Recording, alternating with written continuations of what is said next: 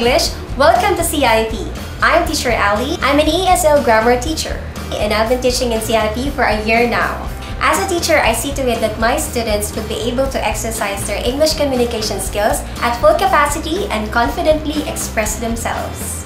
In our class, we usually use grammar in use books like this one that I'm holding to equip students the necessary rules they need to know in constructing proper sentences.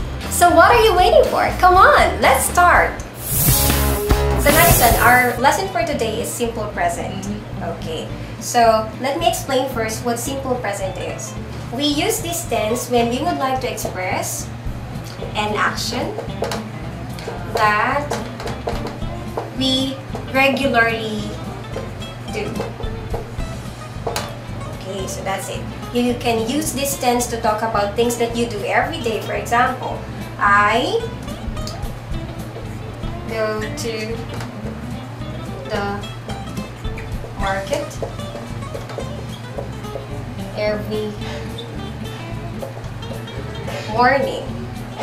Alright, so that's an example of it. It's something that you do every morning. So as you see, we use the simple present to express it. Okay?